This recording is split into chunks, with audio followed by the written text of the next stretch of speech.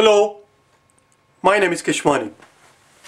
It's K-E-S-H-W-A-N-I, Keshwani. We are here because we want to prepare for the GRE. We have been solving math problems out of this book here, the official guide to the GRE, the third edition. If you do not own this book already, purchase one immediately. You're going to need it. Today is our lesson number 52. It should say 52, not 51. Lesson number 52.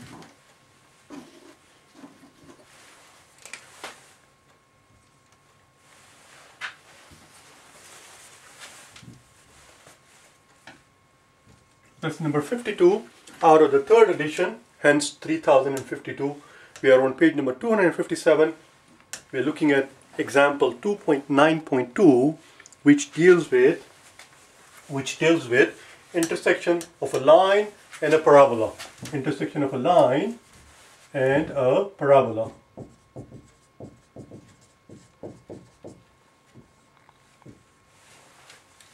Let's see what we have here.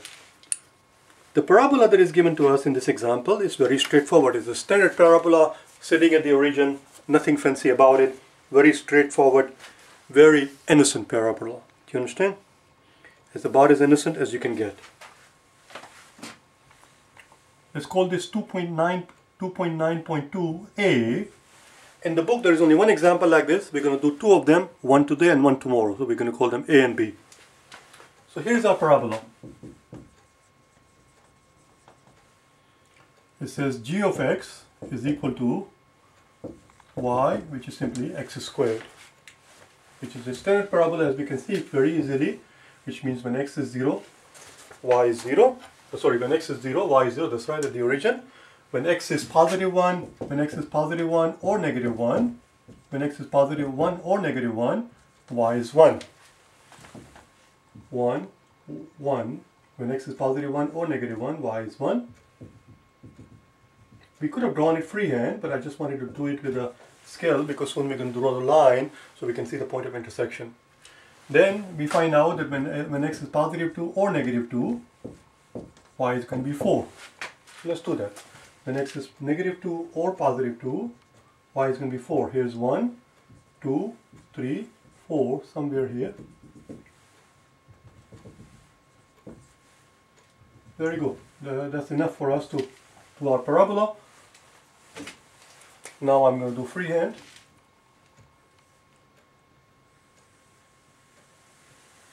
There is our parabola. Something like that. Very standard, very innocent looking parabola. And then we are given a line. The line that is given to us is what they're calling f of x, which is simply y is equal to negative 1/2 plus 1, and what negative 1/2 x that is, plus 1. And again, for a straight line, all we need are 2 points, and we can plot it. So let's do that here. When x is equal to 0, when x is going to be 0, this quantity is going to drop out, and y simply is going to be 1.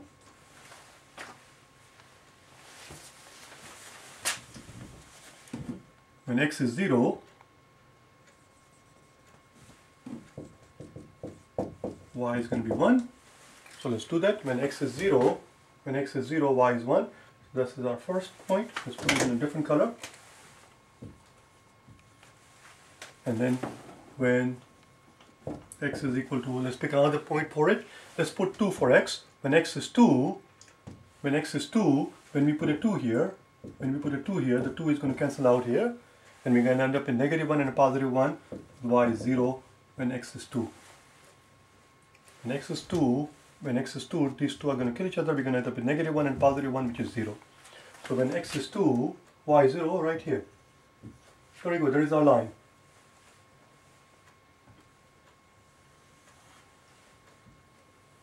There we go. That's about as best as we are going to get. And what we are interested in are these green points here. There's this point of intersection and that point of intersection. let's call them point A and point B. Point A, the one that falls in the first quadrant, I'm going to call it point A, and let's call this one point B, the second quadrant one. And as we can clearly see, these are not some clean points where they intersect, where the two pictures intersect each other as nice whole numbers. They do not. Somewhere here, God knows what those values are of x and y, and only God knows what those values are of x and y. Let's find out if we can get that same knowledge that God has, shall we? Okay. And how do we do it? By solving them, by solving them simultaneously. So here's our equation for y, and here is our equation for x. Half x plus 1, we're going to equate the two. So when they intersect the x value and the y value, or whatever the x value, the x and the y, the point of intersection, they're equal to each other. So what we're looking for is finding out where do they intersect so that we can find out the coordinates of the point of intersection. Y is equal to x squared.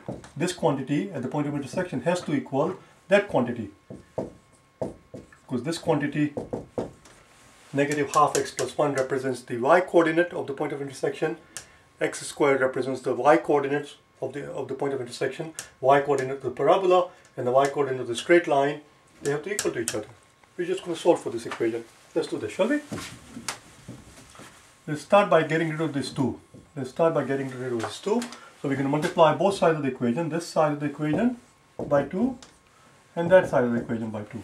And if we do that, we end up with 2x squared equals, and the reason we did that is because now this 2 and that 2, when we open the parentheses, is going to cancel out. I'm going to not show all this step, but these two and that 2 is going to cancel out. That was the whole bloody point of it. And we end up with negative x. And then 1 times 2 is going to give us 2. Let's bring everything on the one side and write it in the standard form of the quadratic equation so we can use the quadratic formula. So we have 2x squared. When we bring the x to the other side, it's going to become positive x. When we bring 2 to the other side, it becomes negative. In other words, subtract 2 from both sides and add x to both sides. There you go. There is our standard quadratic equation in the standard form. The coefficient here is 1, which means our a is 2, our b is equal to positive 1, and our c is equal to negative 2.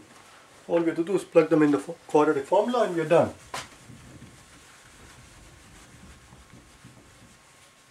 And what is the quadratic formula? Quadratic formula tells us that x is equal to negative b plus or minus square root of b squared minus 4ac over 2a. And where did it come from? The answer is very simple. Where did it come from? The answer is very straightforward, very simple. It fell from sky. You simply have to know it by heart. That's where it came from. There are some things that we have to know by heart before we sit for the exam. One of them being the quadratic formula. It comes in quite handy. So let's do it, shall we? Remember, negative b is equal to positive 1. So it's negative of 1 plus or minus b squared, which is going to be 1 squared, minus 4a, which is 2, c, which is negative 2, over 2 times a, which is 2. Now I'm going to erase this part. That's it, we're almost done. Let's see what this works out to be. Negative 1 plus or minus. Okay, here we go. 4 times 2 times 2. 2 times 2 is 4. 4 times 4 is 16. So it's negative and a negative. Negative and negative is going to become positive. And this is 1 squared, which is just 1. So it's 1 plus 16. This is square root of 17 over 4. There you go. There's your x. And we're going to get two values of x because of positive and negative. At this point, there's not much we can do with it. We do not know what the square root of 17 is by heart, obviously. It's not a perfect square. We're not going to waste our time trying to do it manually, obviously. Pick up your calculator. You are allowed the calculator in the exam. Pick up the calculator, figure it out, and if you do that, if you do all the calculation, you will see that positive 1 value, when you use positive 17, it's going to be 0.78, and then when you use a negative square root of 17, it's going to be negative 1.28. Those are the x values. X is equal to this or this. Once we have the x values, how do we go about finding the y value? Oh, it's very simple. Once we have the x values, how do we go about finding the y value? Well, put it in either of the equation. Either put in the equation of the parabola or equation of the straight line and find the y coordinates. So let's do that up here. And we know y is equal to x squared. That's very straightforward. So it's just going to be 0.78 squared. That's one value. Another value of y is going to be negative 1.28 squared. There we go. Or we could have substituted in the equation of the straight line, but this is less work. And it comes out to be, unless I made a mistake, it comes out to be negative 1.28 squared comes out to be 1.6384, and this turns out to be 0.6084. And again, there is no other way to do this thing except by calculator. So don't try to waste your time doing it any other way. To sit there and multiply 78 by 78, just use the calculator. 0.78 times 0.78. And that was it. That was it. We're going to do one more in the next video. We're going to do another problem with the same topic. We're going to call it part B. It's going to be for tomorrow. Same exact topic. One more example. An example of intersection of a line and a parabola, which we'll do tomorrow. Okay? I'll see you tomorrow. In the meantime, if you wish to get hold of me, if you're looking for a private tutor and if you would like me to help you, get you prepared for the exam, you can get hold of me at 1-800-808-PREP or at my email address prepsat@aol.com. Okay? Bye now.